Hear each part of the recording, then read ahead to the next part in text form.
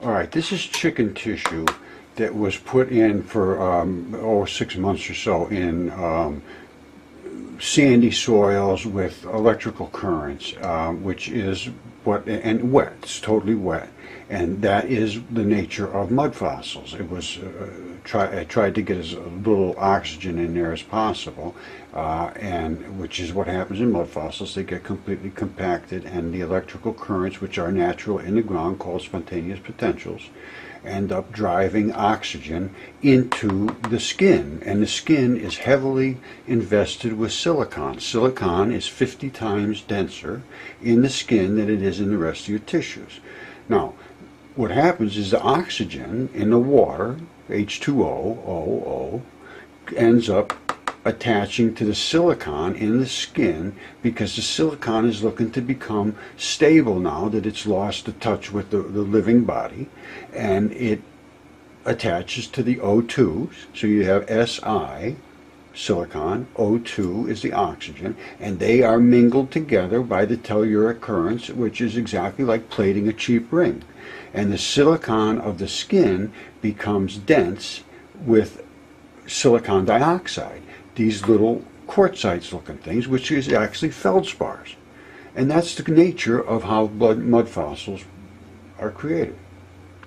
Now here's another shot of the mud fossilization process. Again, this is about 6 months. That would have been normal skin tissue, but it gets invaded, and that's the nature of it. And because it's in wet environments, the blood tubing is in its own natural environment is wet, so it doesn't even know you're dead.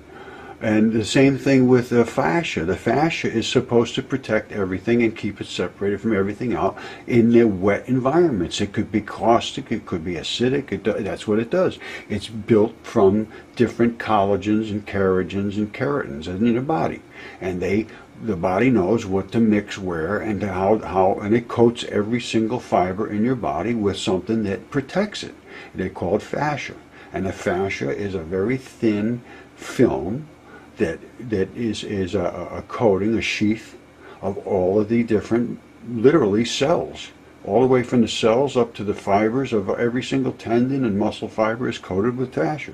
And it's an extremely sophisticated form that keeps your body literally together. All right, here's the tendons. When the tendons get in, and this is the same part of that chicken tissue, but this is the tendon part, and that is altogether different than fleshy tissues, because in the tendons there is literally no fleshy tissue to speak of. There's a little bit of blood here and there, so you get some what they call kaolin clays. So what this ends up petrifying as, the chemical signature is Ca, which is calcium, CO3, which is the carbon and oxygen and so forth that attaches to this, and along with that is some minerals, magnesium and things like that, some CaCO3 with some of the aluminum and silicates and so forth that are in your body. Now what's in, and it's literally limestone. Now, and in your body it's limestone too, but it's in these things are all in these little stripy fibers. You can't see them, they're so small, and they slide against each other and they bend and everything, and they're made in little triangular plates, and I've seen these in a microscope, and that's what they're like, Chinese finger traps, and that makes this thing be bendy. It can bend around and flex and do all the things it has to do, but it's strong as it can be, and there's very little give to this. There's only a couple of percentage that it can stretch, and it's made in a wavy pattern. That's the nature of tendons, and they're spring-loaded, literally. And this stuff does not deteriorate, and the earth is made of this stuff, literally made of it. And what it'll end up creating is called plagioclases and olivines.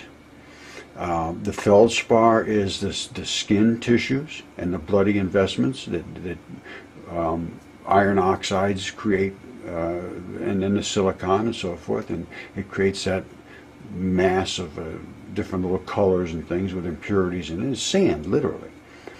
But the limestone that this creates will turn into blocks and stripes and straps, and it's very, very interesting looking, and I have all of that documented as well.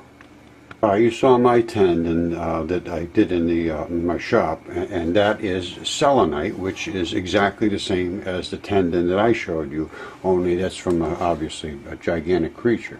And this is also selenite, which is the tendinous fibers in their form here. And hold on a second, I have here it is right here. I have a piece of selenite that was sent to me that actually, amazingly, has the abrupt transition right in it. I don't know if you'll be able to see this or not, but you can see that brown stuff in there. That and there's almost like a straight across a line of it. It's a little hard to see. I'm sure you're not going to be able to see this, but that is the mineralized part, and this right here is what's called the abrupt transition. It was from mineralized going this way, and from that way it turns into the raw tendinous material. So this direction would be I believe towards the muscle, and that stuff inside is literally the blood and the minerals that mix together, and they are embedded inside there because that's what serviced this selenite in the body tissue of some creature. Alright, now these are pretty much all the different types of tendons, and I see these all the time, are the bar, strappy looking ones, and inside of these are these little tiny fibrils. Then you have the wavy ones, which are like in the abdomen and so forth, and then and they all have this bloody investment sheath on them because they have to slide amongst that sheathing. And then you have these lacy looking patterns, and those lacy looking ones are seen in some very strange structures. Look at this very carefully, and I'm going to show you ones that I feel are the exact same thing. The red part is the blood, and the white part is the limestone calcified material. Now you just saw that lacy looking stuff, and that's what I'm saying is the same stuff, and that is the blood that invests in between, and that is the lacy looking calcified stuff, and they decided to carve this. They're all the same age, and I believe they were all done during the flood that killed off virtually everything on Earth.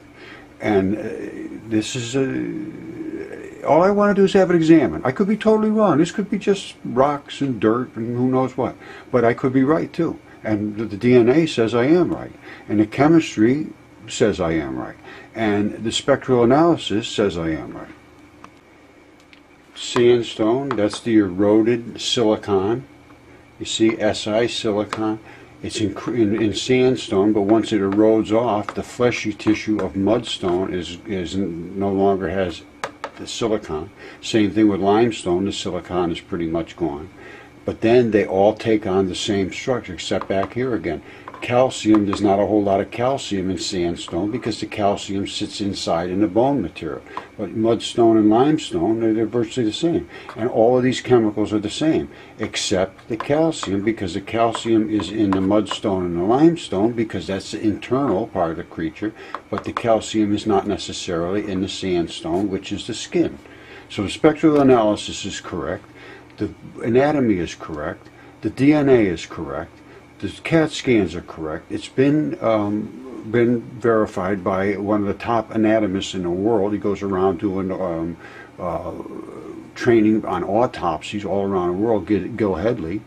There is nothing here that can be disputed. It just has to be looked at, and that's all I'm asking for.